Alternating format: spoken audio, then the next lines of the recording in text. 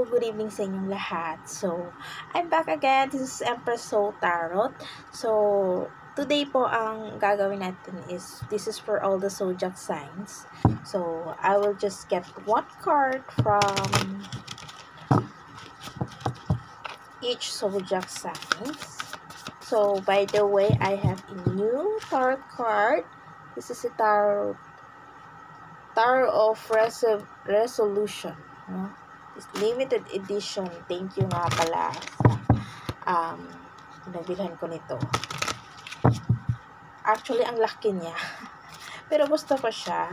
Gusto ko yung mga images. Yeah. This is from design from Dave Purse. So, ang ganda ng cards. Ayun nga lang, ang hirap i-shuffle kasi sobrang laki niya compared sa ibang cards. So, ano nga yung mga messages for you? Let's start with the Aries Sun. Please give me one card, please. What is your energy? So, we have the Moon. Wow, napaka-perfect kasi nga, kanina, nakuha ko yung isang tapestry ko. So, ipapakita ko actually. So, wala akong planong ipakita. So, ngayon, ipapakita ko siya. Oh, ayan, diba? So, ayun, may mannequin pa nga. So, talagang parang nag-resonate sa inyo. Aries sign. Tamang-tama. The Moon. The Moon is about intuition. So, it's about something secrets na hindi mo pa alam. No? So, it's about to reveal. Yun yung nakikita ko from this card. No? Kasi, it's about to reveal. Pero hindi mo tinitignan yung mga daan na dapat na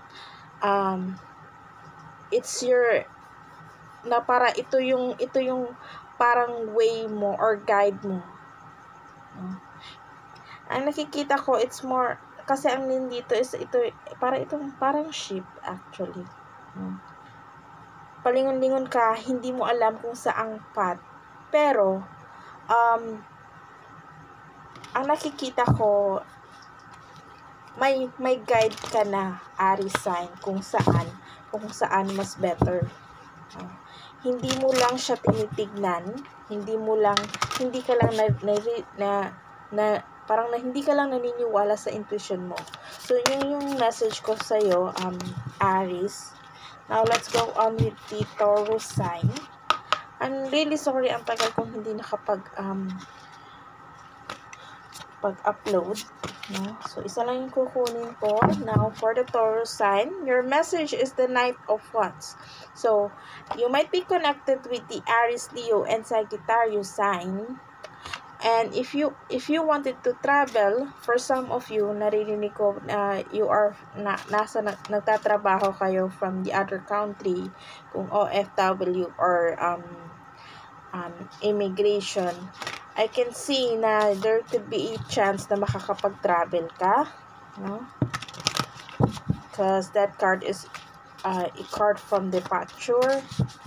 So, kung dadalawang isip ka, feeling mo na ito na, well, you have the travel card. Iniisip mo yung travel card. Or, if not, if you are not from the other country, kung wala kang inaantay from the other country, it might be a messages na darating sa'yo. We'll see for the Gemini sign. Ano yung message for the Gemini sign? Okay. One card, please. What advice for the Gemini sign? Ang laki niya, actually. Gemini sign.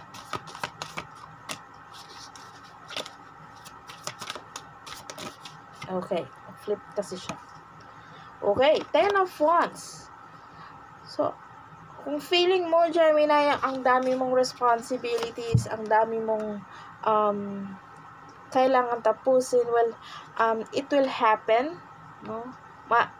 Malapit ka na, no? Actually, ito we have the 10 of Wands, so parang complete ka na sa mga mission mo. You just need to okay, ano yung nakikita ko sa cards? It's more on growing, no? So, dito may mga leaves dito. So, it's something na para siyang tanim na maliit pa. Pero, pataas ng pataas na siya. So, may new beginning na nakikita ko for you, Gemini sign. May new beginning, despite sa mga trabaho, despite sa mga struggles, may new blessings ka na darating. Now, let's see with the Cancer sign. Actually, ito yung unang flip. So, ito yung kukunin ko. Okay. So, you might be connected with the Gemini sign or Aries, Leo, and Sagittarius. You have the same cards, no? So, something about kung nag-aalanganin ka, kung ipo-pursue mo pa ba tong work na to, there's something na kailangan mong i-change at there's something na kailangan mong tapusin. Okay? Now, let's see with the Cancer, Leo sign. What are the messages for the Leo sign? First time ko itong ginamit ngayon. Okay. Leo sign. Okay. So, hulog siya. Ito yung kukunin ko. Six of Swords. A mother and a child. No?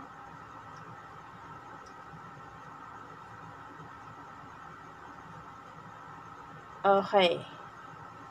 Kasi ngayon ko lang nakita yung cards actually. Ngayon ko lang nakita yung I can see na may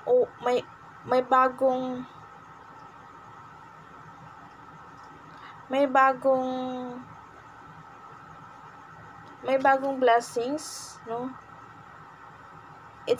I can see it's like a gateway na parang free ka kung saan mo gusto. And it's a mother and a child kasi it feels like kung noon feeling mo stuck ka sa isang situation, feeling mo hindi mo kayang i-let go yung taong mahal mo. Pero it's more on this is the time na magkaka-freedom ka. This is the time na you need to let go the things na hindi na okay para sa'yo.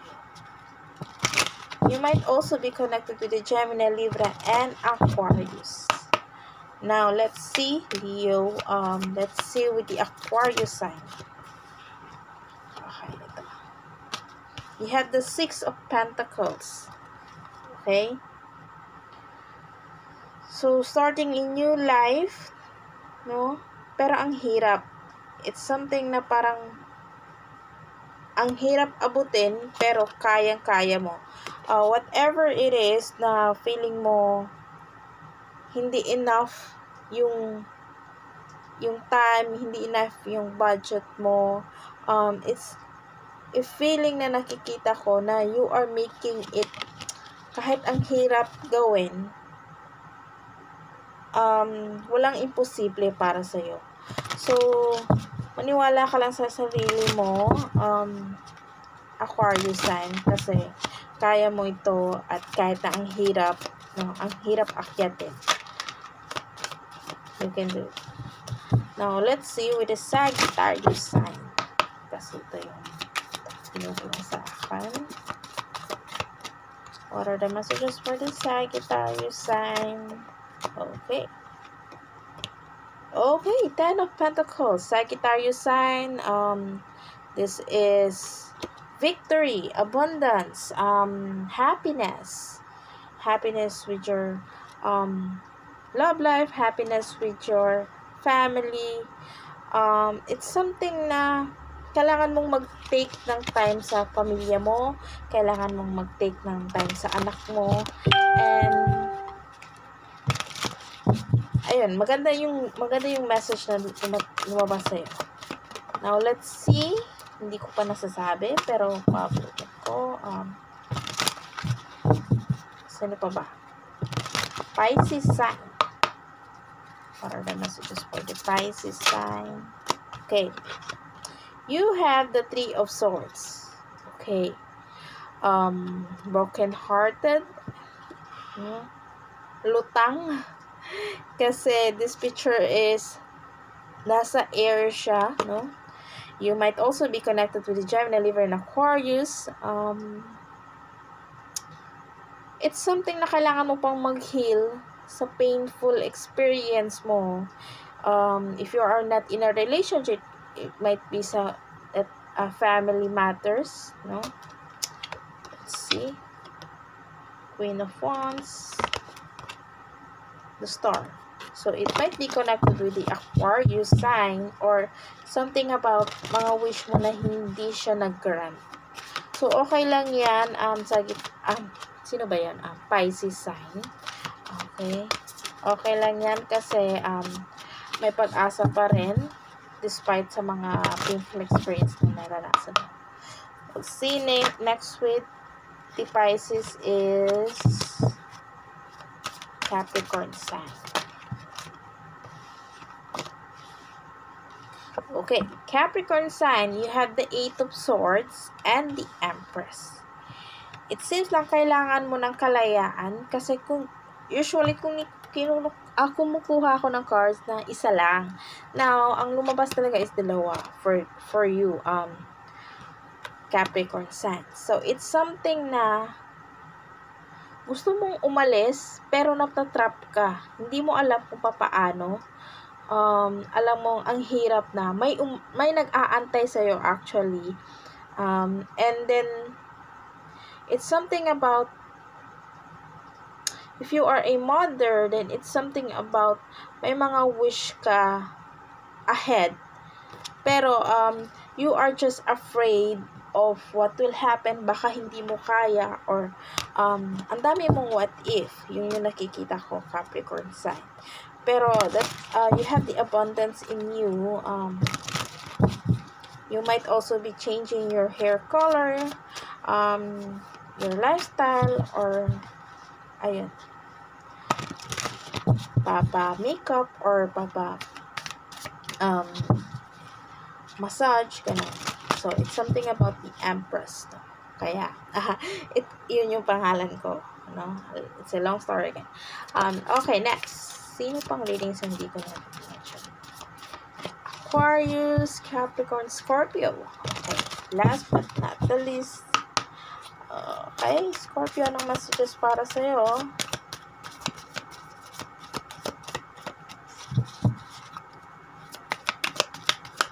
Last but definitely not the least, Scorpio. Okay, Two of Cups. Wow. Two of Cups is something about dalawa lang kayo with your partner, no? Loving, cuddling, kissing, and something about love, no? So, or if you are single right now, then I can see that there is someone na darating sa buhay mo. So, just be open and huwag masyadong mag-expect pero may darating sa'yo na magugustuhan mo din. So, that's it for all of you. Thank you for watching. I hope na po na maging okay lahat. I hope na po na mawala na po ang pandemic na to. And I hope na po that you will subscribe. Thank you.